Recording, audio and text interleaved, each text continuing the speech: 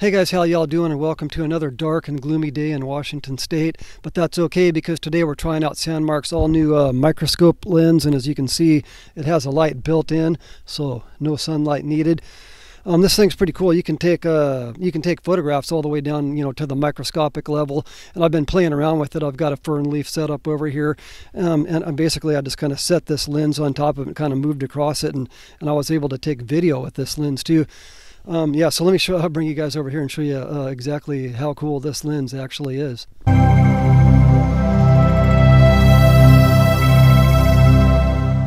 So this is what the front side looks like, and we are going to take this all the way down to 40 times magnification with this microscope lens. And the back side is actually a little more interesting than the front. It's got these spore sacs all over it, and this is actually how ferns reproduce. They reproduce by dropping these spore sacs on the ground, or they could blow away on a windy day, and that's actually how ferns are made. They're kind of like mushrooms, they release spore sacs, and that's how they reproduce.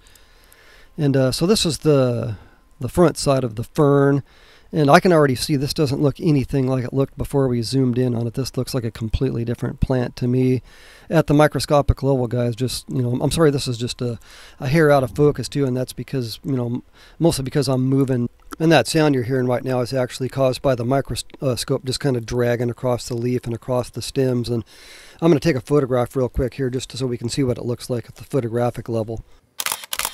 Alright, so this is what my photograph actually looked like, and this is the first photograph that I have ever taken with this microscope lens. Alright, now let's zoom back in again and have a look at these. Wait a minute. Yeah, what is that? Wow. Boy, he's ugly. He's tiny too, He's, like I said, we're down at the microscopic level. You can't really see that guy with the naked eye at all. He would be invisible without this microscope. And those spore sacs that he's climbing on, they kind of look like worms to me. I know this is a plant, they can't be worms, but yeah, I've never seen a spore sac under a microscope lens before. Look at this, guys.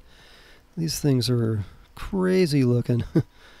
Wow, yeah, this is just like a whole new universe in here. I'm really excited. Look at this about this new lens. This is exciting. Yeah, this plant doesn't look anything like this at all when you're just looking at it. It only looks like this at the microscopic level. You can see these spores are lined up on the back of every leaf in rows. There's 2 rows on the back of every single leaf. And I'm going to go ahead and get a photograph of this one too to see what this one looks like at the microscopic level. Well, those look like little tiny cobwebs connecting those spores together. I'm not sure if that is what that is or not, but man, this microscope lens is taking things to the next level, guys. This is pretty amazing. Okay, I hope you found this demonstration of SANDMARC's microscope lens helpful. I know I'm very glad that I've added this to my collection, and thanks for watching, guys. We'll see you next week.